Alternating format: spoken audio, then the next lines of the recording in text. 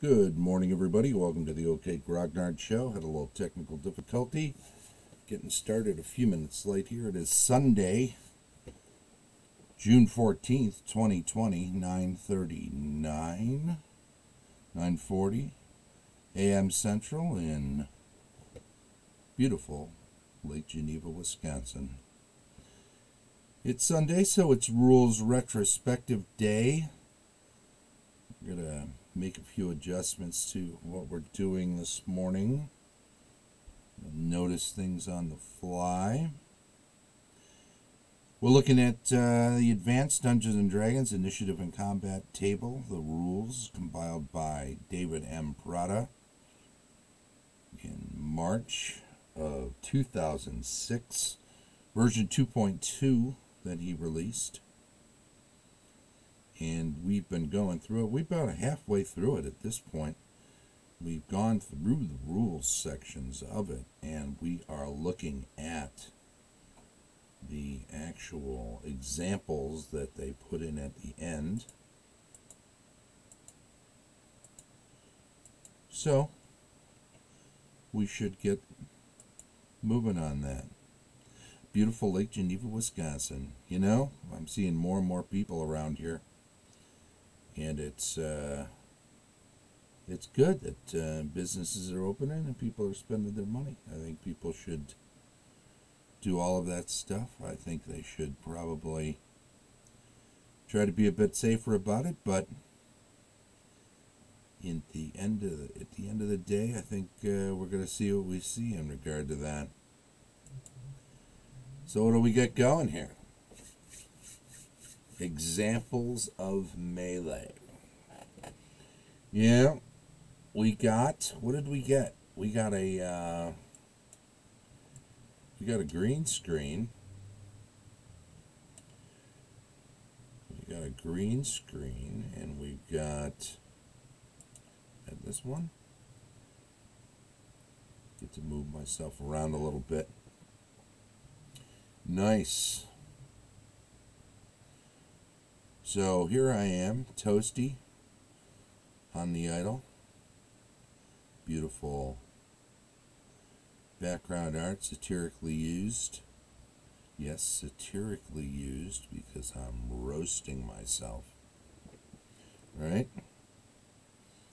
Good morning. Lost Nomad popping in here. I started just a little bit late, so you haven't missed much. Good morning to you, too. What do you think? We got this green screen thing working now. I just got this last week. I'm working it out the last couple of days, playing with it a little bit, working with some different backgrounds and stuff. Of course, there's this fancy one that's all...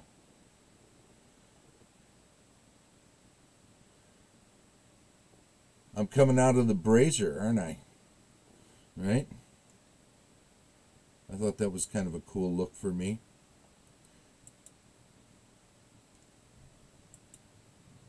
I was thinking also, you know what I could do? Here's something we could do. We'll try playing with it this way. Let me see. There's a way of doing this such that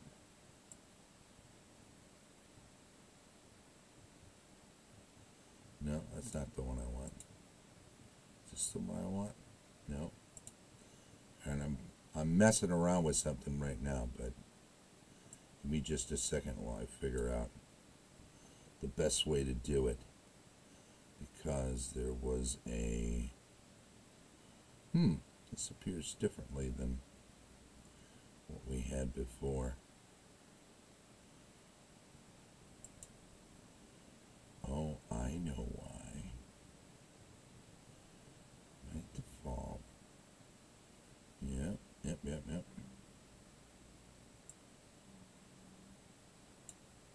No, that wasn't it. It was on this side. And I think it was this this one.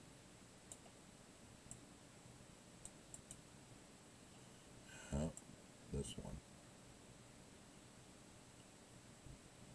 No. That's the one. Yep, I'm playing with some stuff that you can't see right now. I don't think it makes any difference. No, I'm not going to be able to show you this cool idea I had. I had this way where I was going to fade myself in, but it doesn't seem to work any the way I wanted it to. I wonder if this was the one. Nope.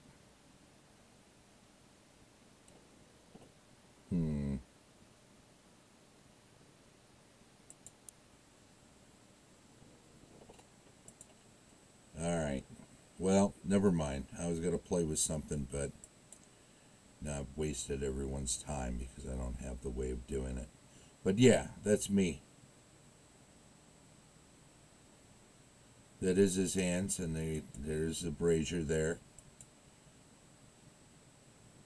There was a way I was going to try to fade in scene transitions. Oh, yeah. Yeah, I'm going to have to play with this more because I think there's this way for me to fade myself in and out, which would be a cool little thing to do, especially since I'd be popping in, fading in into a brazier, right? I don't know. Something to try. Something to try later. But kind of goofy to try it now, I suppose. I'm already here. Yeah, you could do a lot of stuff with this. I could just be, oops, there we go.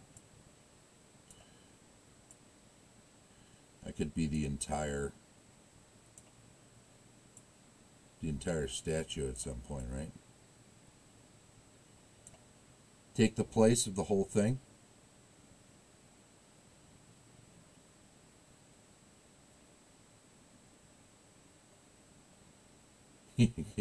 Blinking in and out like on Bewitched. Yeah, right? I don't know. Should we get to the rules? Shall we get to the examples? That'd be a way to go, huh? Now I have horns. Yeah, I thought about that too. Placing myself this way. We get these people climbing up my eyeball looking at getting my gems. Getting my gems, man. But too big is too big, maybe, huh? Is that about the right size? That works pretty well. Slide myself over just a little bit. I think that works.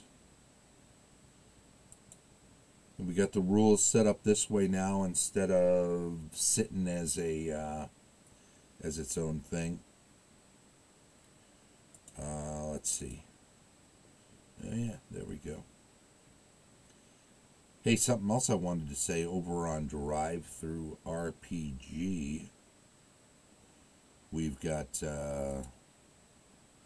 Joe and Susie have an Advanced Adventures Stonesky Delve. This was number 11. Is that right? Number 15, AA number 15, it says so right up there. This is on sale right now for like 48 hours for $2. And, you know, normally they're like, I don't know. I think you can get a print version of it for 14, and I think for $7 or $8 you can get just the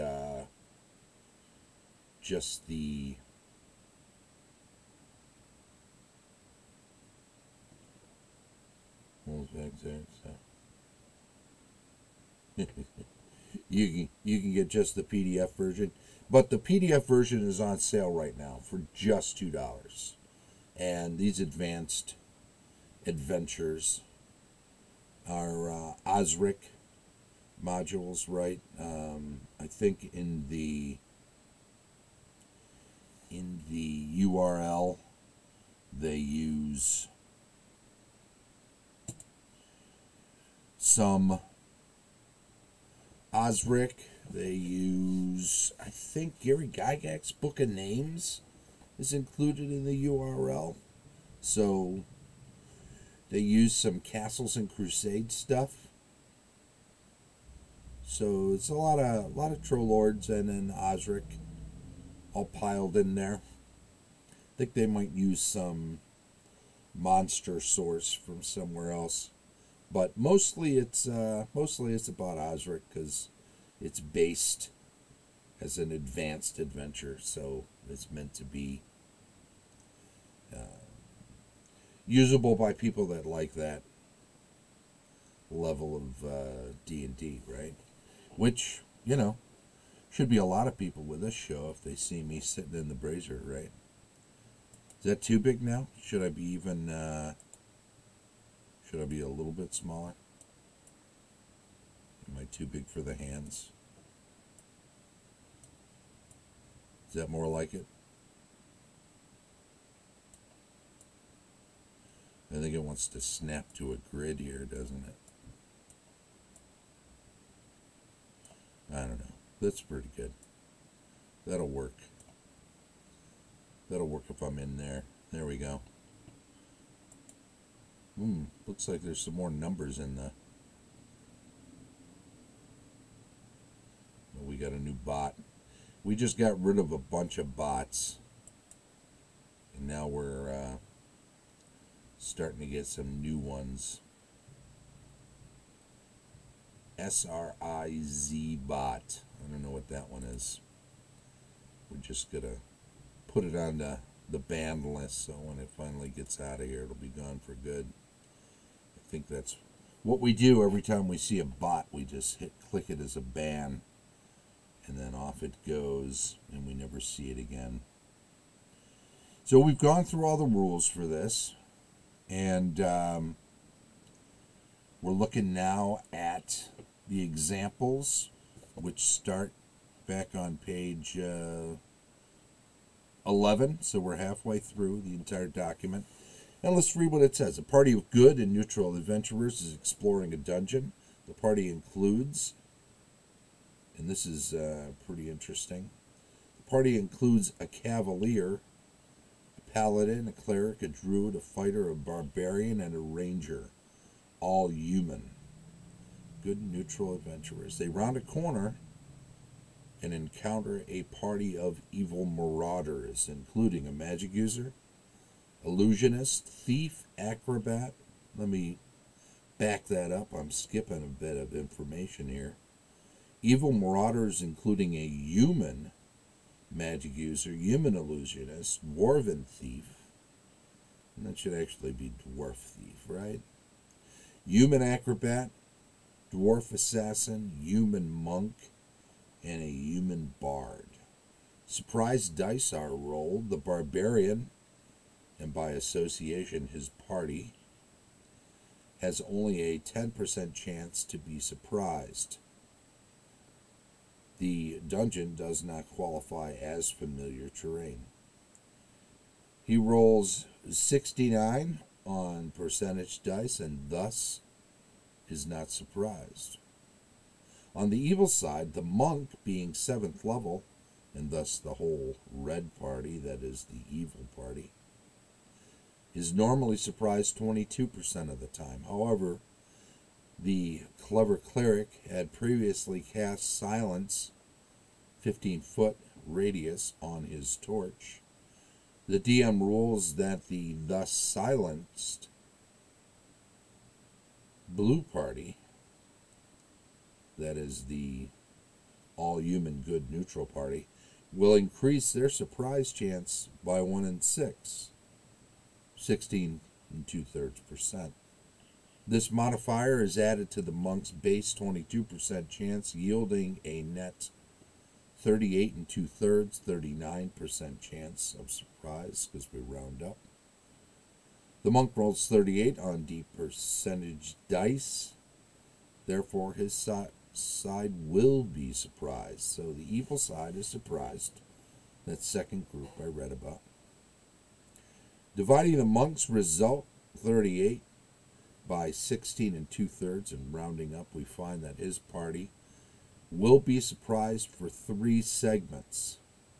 Several members of the evil party have reaction adjustments from high dexterity, though, and thus will not be surprised for the full 3 segments. The illusionist, the thief, and the bard each have 17 decks, so they will only be surprised for 1 segment. The acrobat has a 16 decks, and so will be surprised for 2 segments. A D3 is rolled to determine the distance between parties. This is found to be 20 feet. The blue party, I'm going to keep calling them the good party and the evil party. I like that better because hard to see colors necessarily, or need to refer back to them. The good party swings into action. The Cavalier and the Paladin declare that they will charge the magic user and illusionist respectively. Cavalier at the magic user, Paladin at the illusionist. They are both wearing plate mail and move at 6 inches. Their doubled charge movement is 12 inches, or 12 foot per segment. It will take them 2 of their surprise segments to complete the charge. The Barbarian also decides to charge the magic user. His movement is 15 inches, doubled to 30 inches for charging. He can complete the charge and strike in 1 segment. So far, so good? All right. The cleric tosses away his silence torch and begins casting another silence 15-foot radius spell at the magic user. The casting time is 5 segments, only 3 of which can be completed during surprise. The spell will take effect 2 segments into the first full round of combat. The druid decides to throw his spear +2 at the illusionist. The fighter will sip from his potion of invisibility in the first segment. A result of 2 on a D4 +1 indicates that the potion will take effect 2 segments later. The ranger, meanwhile, decides to let loose with her light crossbow. She did not have it cocked and loaded, but is still entitled to take her normal rate of fire, 3/2, as she is a specialist, in each segment of surprise. She fires at the acrobat.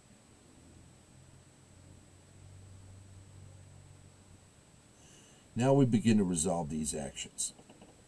First, in surprise segment 1, the ranger makes her first attack with her light crossbow.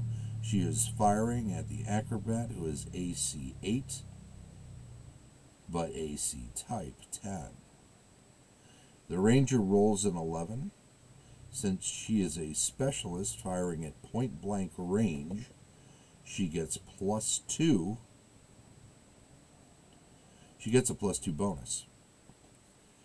She also gets another +2 bonus because she is firing bolts +2. Finally, a light crossbow versus AC type 10 receives an additional +3 bonus. This makes the final result an 18, as the ranger is 8th level and 18 hits AC 8 -4, thus hitting the acrobat easily. Damage is 2, 2d4 plus 2 for magic. The ranger rolls a 4 and inflicts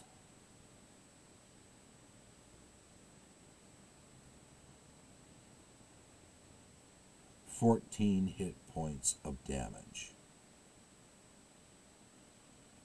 Am I adding that up right? 2d4 plus 2. Damage is 2, 2d4 plus 2,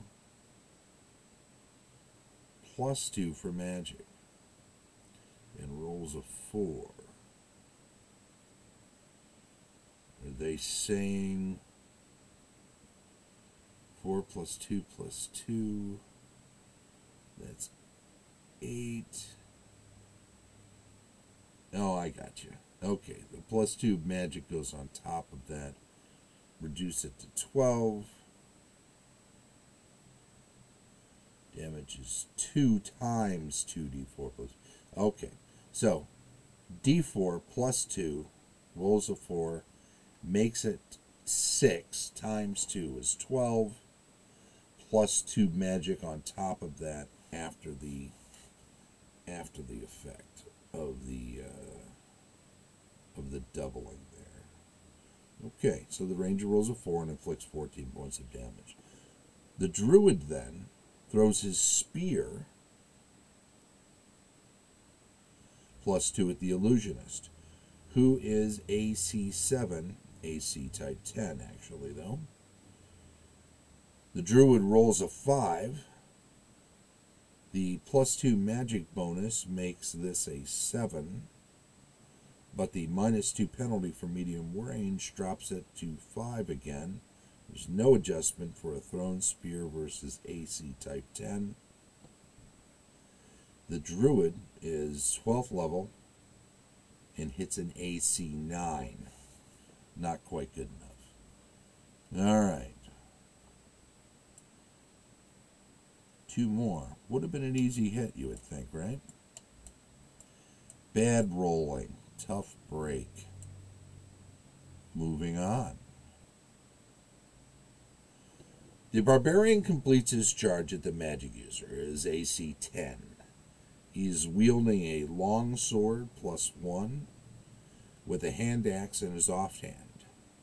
The barbarian gets to make 2 attack rolls, 1 for each weapon. With the sword, he rolls a 17, hitting easily. Damage is d8, plus 1 for his 17 strength, plus 1 for magic. He inflicts 7 hit points of damage with the sword. For his axe attack, he rolls even better, a 19. This causes a d6 plus 1 damage for 4 hit points. The magic user sustains 11 hit points of damage. Now the ranger fires her second crossbow bolt against the acrobat. A roll of 15 hits, causing another 8 hit points of damage. At the end of the first segment of surprise, the cavalier and paladin are halfway through their charge, and the cleric is in the midst of casting a spell. We proceed to the second surprise segment.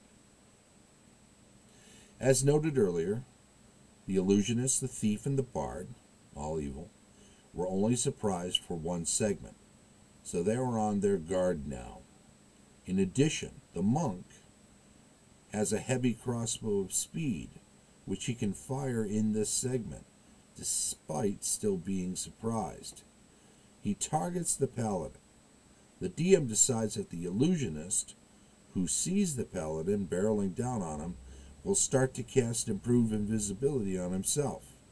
The casting time is 4 segments, so the invisibility will take effect 2 segments into the first full round of combat. The dwarf thief, who has been hidden from view in the second rank, will attempt to hide in shadows. The bard, meanwhile, begins casting heat metal on the entire blue good party. Save the Druid. The casting time was also 4 segments. Thus, the spell we completed 2 segments into the first full round. On the good side, the blue side, the Cavalier and Paladin will complete their charge movement. The Cleric is still casting Silence 15-foot radius. The Druid begins casting Bark Skin on himself. The casting time is 3 segments, so it will be completed 1 segment into the first full round. The Fighter slowly advances while waiting for his potion to take effect.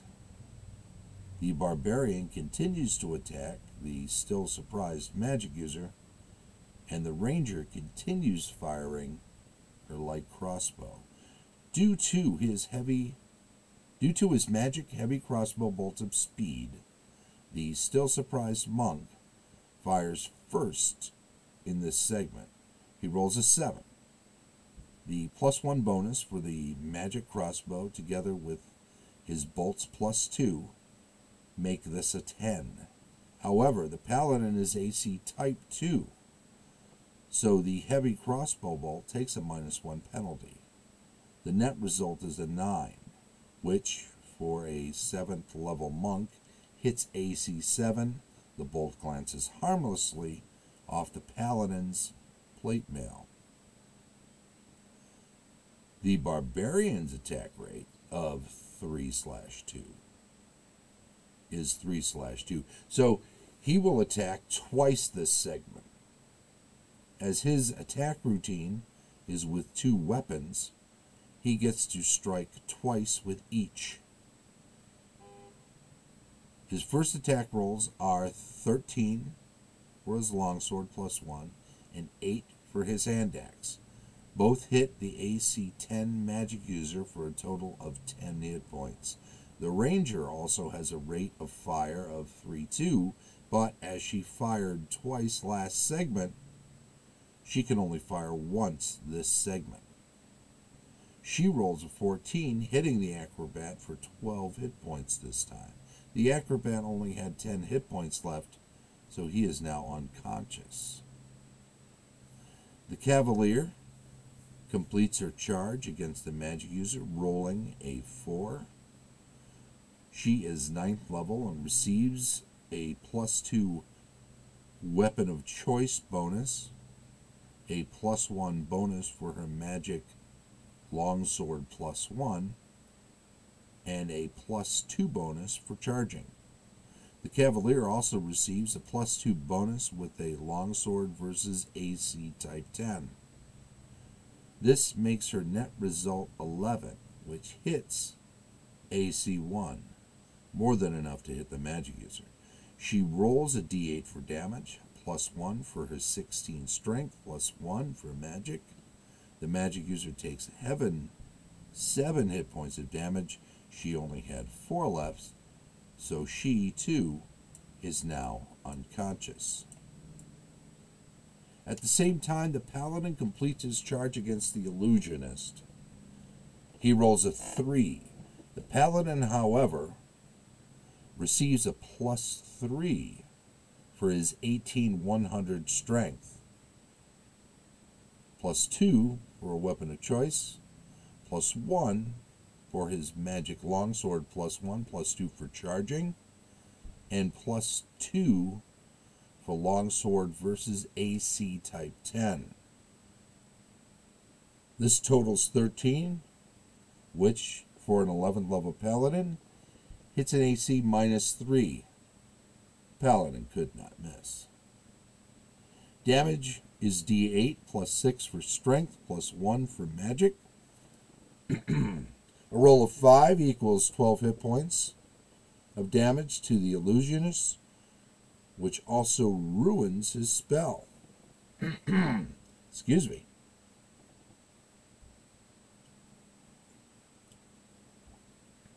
Since the magic user has fallen, the Barbarian wants to make his second attack routine against the adjacent Illusionist.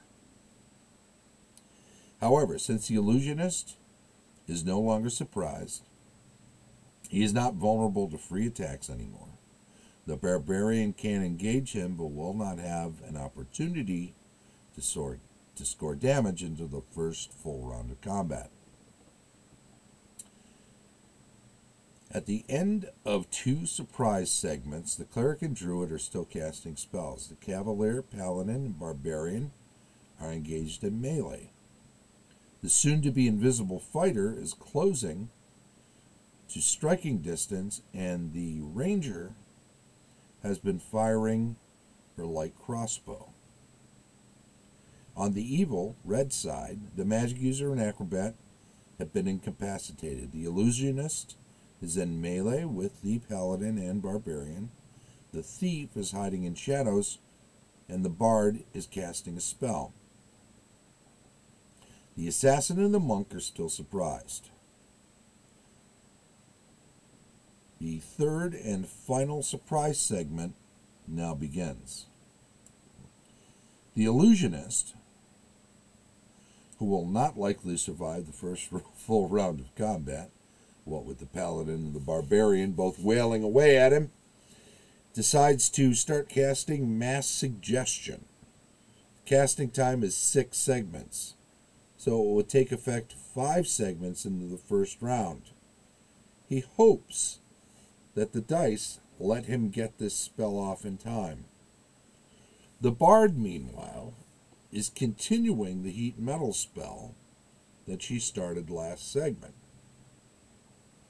In the good blue party, the cavalier will attack the still surprised assassin. The paladin and barbarian are still engaged with the illusionist, but do not get an opportunity to strike for damage until the first full round, since the illusionist is up on his guard. The cleric and druid are still occupied with their spells. The fighter continues closing at 9 inches. He moves a total of 18 feet in the second and third segments, while the ranger fires her light crossbow at the monk. The ranger again is entitled to 2 shots this segment. For her first attack, she rolls a 17. This should hit the monk without question. However, being a monk, he is allowed a save versus petrification to dodge the missile.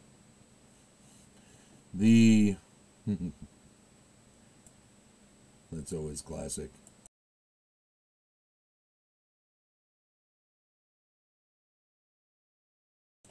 Pardon me, had to clear the throat there. Alrighty. We were at the monk being allowed a save versus petrification to dodge the missile. The monk rolls a 3, failing the save. The ranger's crossbow bolt hits for the maximum 14 hit points. At the same time, the cavalier takes the first of her 2 attacks against the assassin. She rolls an 18, undoubtedly enough to hit the AC 10 assassin. The damage is only 5 hit points, though, barely a scratch. For her second attack, the ranger rolls a 13. The monk again fails his save versus petrification and suffers another 8 hit points of damage. The cavalier also hits the assassin again for another 5 hit points. At the end of this round, the third surprise segment, at the end of this, the third surprise segment, the fighter's potion takes effect. He is now invisible. Surprise is over, and the first full round of combat begins. Both sides declare their actions. The DM that decides that, while the illusionist continues casting his spell, the hidden thief will attempt to backstab the paladin. The assassin will strike at the cavalier. The monk will return fire on the ranger, and the bard will finish her heat metal spell. The players announce that the cavalier, paladin, and barbarian will continue attacking their respective opponents as the cleric and druid complete their spells. The ranger will again fire at the monk, while the invisible fighter moves into position to strike at the bard next round. For the first time in this encounter, initiative is rolled. Also for the first time in this encounter, the dice favor the red evil party, which wins initiative 6-5. Now, the timing of everyone's actions is determined. The monk with his heavy crossbow of speed automatically fires first. He rolls a 4. This is increased to 7 with magic bonuses. The ranger is AC type 5, which grants another +2 bonus for a 9 total. This only hits AC 7. The ranger is AC 4, so the bolt again glances off harmlessly. The druid's barkskin spell takes effect now, improving his AC from 6 to 5. Next, the cleric's silence 15-foot radius spell goes off without a saving throw against the unconscious magic user. Well, this enhances the fighter's invisibility and, unfortunately, the thief's hidden shadows. It is not quick enough to silence the bard. Having 1 initiative, the bard's heat metal spell takes effect just slightly earlier in segment 2 than the cleric's spell. Since the fighter became invisible, he can no longer be targeted, but the cavalier and paladin, both of whom are wearing plate mail, are affected, as is the barbarian, who is unarmored, but wielding metal weapons. On this, the first round of the spell, the metal items become uncomfortably warm. Both the cleric and the ranger are wearing magical chainmail +1, which is entitled to a saving throw versus magical fire. They both pass the save, and their armor is unaffected by the spell, although they will be unable to draw any metallic weapons. It was determined earlier that the illusionist spell would be completed in segment 5. He is being attacked by both the paladin with a longsword +1 and the barbarian with a longsword +1 and a hand axe, subtracting the blue party's losing initiative roll of 5 from the weapon speed factors 5 and 4 respectively, and treating negative numbers as positive. It is seen that the weapons will strike in segment 0, the very beginning of the round, and segment 1, both before the spell is completed. Poor illusionist did not make out so well after all. The paladin rolls a 1. Unbelievably, this is sufficient to hit AC 1. No official AD&D rule states that a to-hit roll of 1 always misses. Keep that in mind, those of you who like those absolutes on 1s and 20s.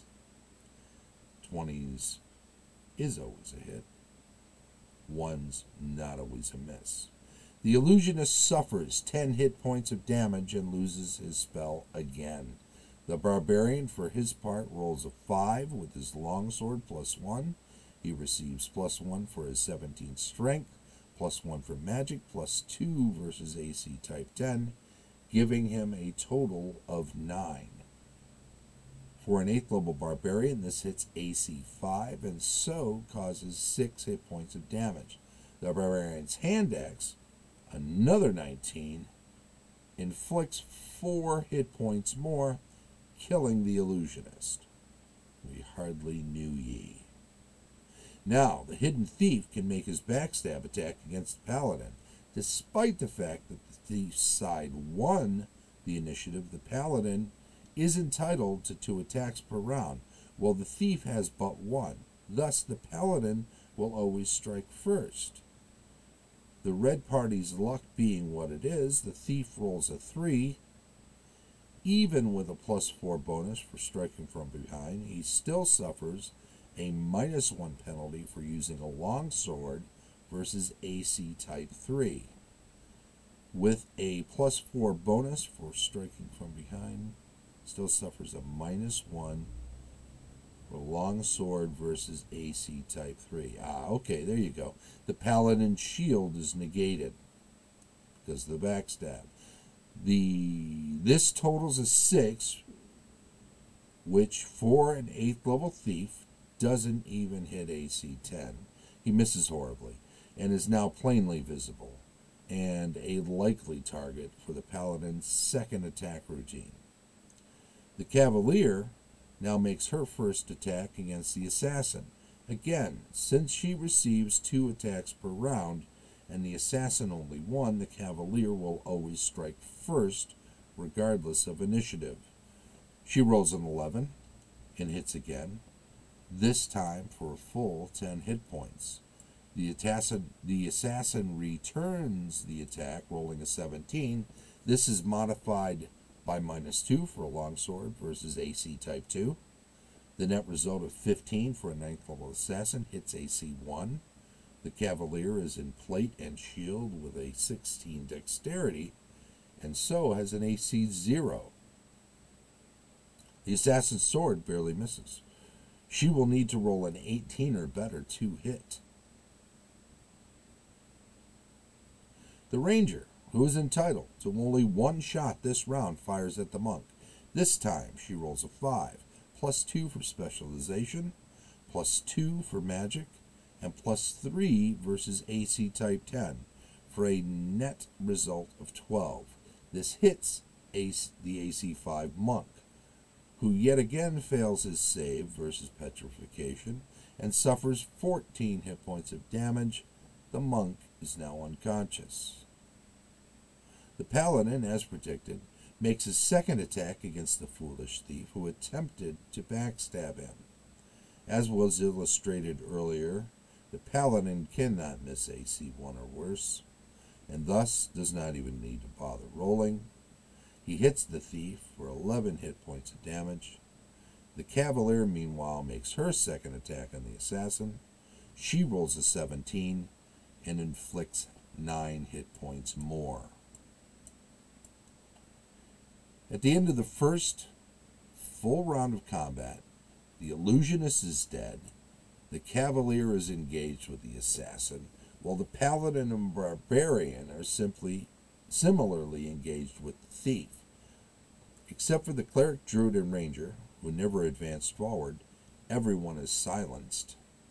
The cavalier, paladin, barbarian, cleric, and ranger are under the effects of the bard's heat metal spell. The invisible fighter is in striking distance of the bard.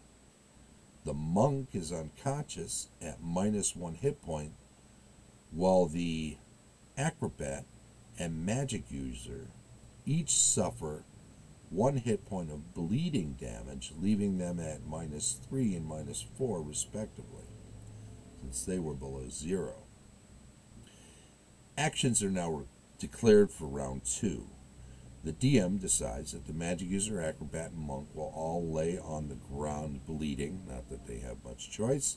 The thief and assassin will continue attacking their opponents, while the bard, who is unaware of the invisible fighter, will drink half of her potion of superheroism. The DM rules that she will need 1 segment to take it from her pouch, 1 segment to drink it, and a further D4 + 1, 3 segments before it takes effect. The players declare that the cavalier, paladin, and barbarian will continue attacking their respective opponents. The cleric, who is outside the silenced area, will cast light on the bard's eyes. The casting time is 4 segments. The druid will cast flame blade, 3 segments, while the ranger, also unaware of the invisible fighter's position, will fire on the bard. Initiative dice are rolled, and the blue party, good side, wins 4-3. The cavalier, fighter, barbarian, and ranger are each allowed 2 attacks this round. Initiative is irrelevant for them, even though they won. The cavalier hits the assassin with a roll of 8, causing 4 points of damage. The paladin automatically hits the thief for 11 points of damage. The barbarian hits with his longsword +1, doing another 3 hit points of damage, but misses with his hand axe on a roll of 2. The now visible fighter strikes the bard for a whopping 17 hit points. D8 +6 for 18,100 strength, +3 for double specialization, +1 for magic longsword +1. Let me get right back down to this because I want to point out that the double specialization comes from Unearthed Arcana, page 18. I know a lot of people will know that because a lot of people automatically use Unearthed Arcana when they're playing First Edition, but I tend to stick with just the 3 core books, so rules like that would not enter into this. So I just wanted to point it out.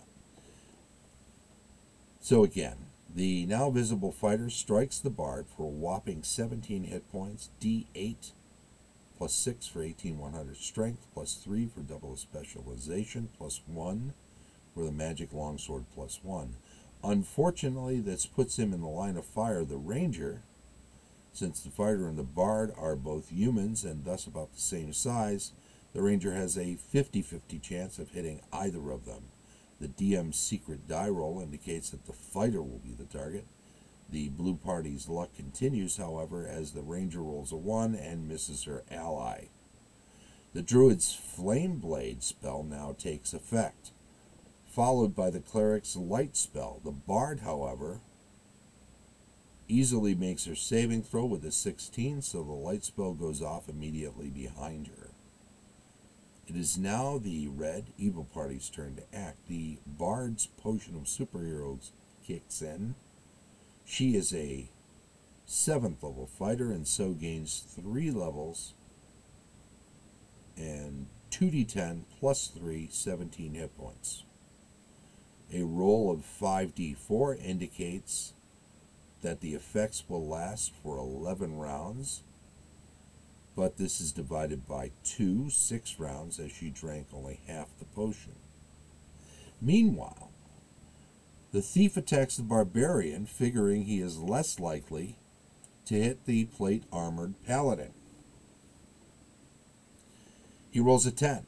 As the barbarian is AC type 10, this is modified to a 12, which hits AC 7.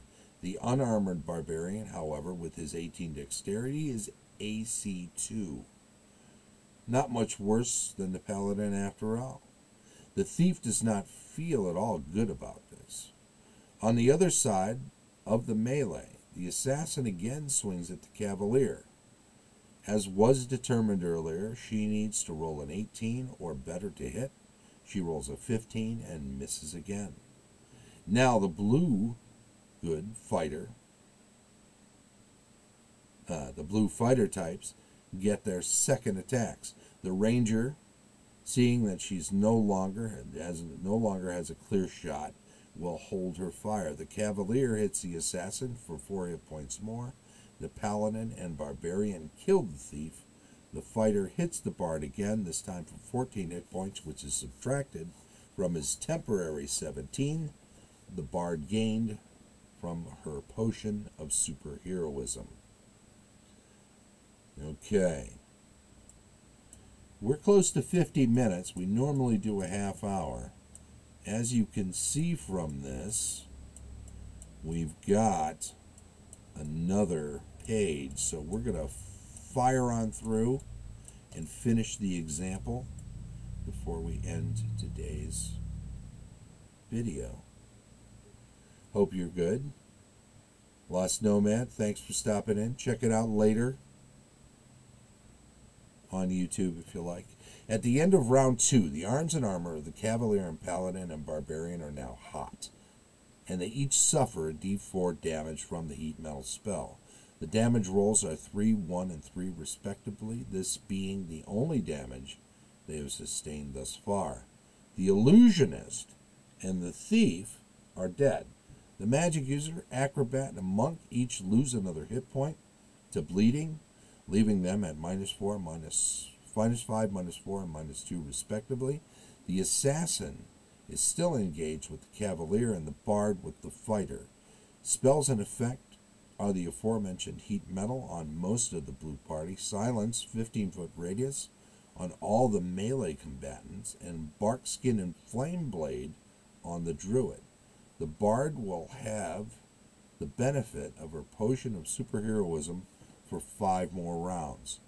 Actions are now declared for round 3. The assassin continues fighting the cavalier, while the bard will attack the fighter with her broadsword +3. The cavalier will continue to attack the assassin and the fighter with the bard.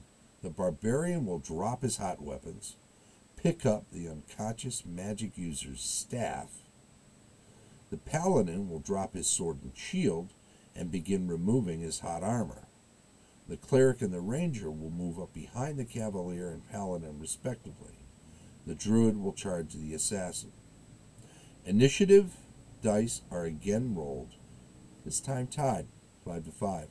The DM rules that the barbarian can easily retrieve the magic user's staff in 1 round. The paladin, however, will need 4 rounds to remove his plate mail. The cleric and the ranger each take their movement, which is of little consequence to the timing of attacks. The fighter and the bard are each entitled to 2 attacks this round. Since initiative was tied, weapon speeds are used to determine the order of attack. However, both swords have the same speed factor 5, so the attacks will truly be simultaneous. The fighter hits the bard with a 13, causing 13 hit points of damage. The bard hits the fighter with a 19, causing 10 hit points of damage. The cavalier is also entitled to 2 attacks this round, and thus she strikes before the assassin. She rolls an 8 and hits for 6 hit points of damage. The assassin only had 6 hit points left, so she is unconscious. The DM allows the druid, who was charging the assassin, to continue on to the bard. She will strike last in the round. The fighter and the bard now make their second attacks against each other. The fighter hits with a 12, causing 14 hit points of damage. The bard also hits with a 12, causing 9 hit points of damage. As she is less than 10 feet away, the cavalier may also take her second attack on the bard. She rolls a 13 and hits for 9 points of damage. Now the druid completes his charge. Unfortunately, he rolls a +2. He rolls a 3. The +2 bonus for charging makes this a 5. However, the flame blade is treated as a scimitar, which has a -1 penalty against the bard's AC type of 5. The druid's net result of 4 misses. The arms and armor of the cavalier and the paladin are now searing, and they each suffer 2d4 damage from the heat metal spell. The rolls are 8 and 6. The cavalier, who is still in her helmet, passes out. The paladin, who would have removed his helmet first, does not pass out, but they will both be disabled for 1d4 days from the burns. Finally, thinks the bard. At the end of round 3, only the bard remains active on the red side, the evil side. She is engaged with the fighter and the druid. The unconscious magic user, acrobat, monk each lose another hit point, bringing them down to -6, -5, and -3 respectively. The cavalier and paladin are down on the blue side, and the cleric, ranger, and barbarian standing nearby. Actions are declared for round 4. The bard will fight on. The cleric will help the fallen cavalier out of her armor, while the ranger does the same for the paladin. The barbarian will close with the bard, while the fighter and druid continue to attack. Initiative is rolled, and the bard wins 3-2. However, the bard's attack rate is 3-2, and she only has 1 attack this round. Therefore, the fighter with a 2-1 is allowed to strike first. He rolls a 17 and hits for 15 hit points of damage. The bard returns the attack. She hits with an 18, but only does 5 hit points of damage. Then the druid attacks, but alas, he rolls a 1 and misses completely. The fighter's second attack, though, is a 10, for which 17 hit points, and kills the bard. The melee is over. Well, that's a lot.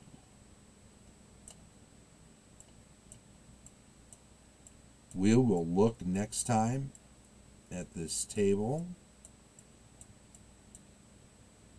for tied D6 rolls, which will be interesting to check out. We will also look at high D6 versus low D6 roll, just to get a feel for how those tables work and see if they can help speed some things up. We'll talk a bit about attack routines and how they figure in, and discuss the sources. If we get all that next time, I'd be surprised. It'll probably be 2 more videos on this subject here. So I want to thank everybody who's come by. Lost Nomad, anybody else, Lexfire, anybody else hanging out in the Twitch channel. Thanks. Be sure to follow if you speak up. It is a new week, so if you're popping into the chat, make sure you speak up and get in on the drawing. There'll be a drawing tomorrow, obviously. Let us not forget, we want to make an adjustment here on this, and we want to go back over to that so we can say thank you very much. Also, don't forget Harryhausen Day coming up Monday, June 29th. That's just a couple of weeks away. The rest of the schedule for this week: tomorrow, weekly news and the giveaway. We will figure out exactly what we're giving away. Got to do that soon, because tomorrow is when we make the announcement. So we've got to check it out today. Cartography and world building on Tuesday. Campaign discussion on Wednesday. More of my Grimwald stuff. Painting and crafting. Thursday, Friday, building virtual tabletop adventures. Another DM cartoon review, episode 4 of the Conan the Adventurer animated series is on the docket. And then background to the rules retrospective on next Sunday. Once again, thanks everybody that was in the following along in the Twitch channel today. Always speak up when you're here, because if you do so in the live stream chat, you'll be automatically added in for the weekly drawing. If you're catching up on this in YouTube, thank you very much. Subscribe to that channel so you always get notifications when the new episodes are posted. They're usually right on the heels of when we do them. And give us a thumbs up, make a comment, give us some feedback. Appreciate it very much, everybody who's come by today and stopped in, and I thank you all, and we'll catch you later in the week. Bye-bye.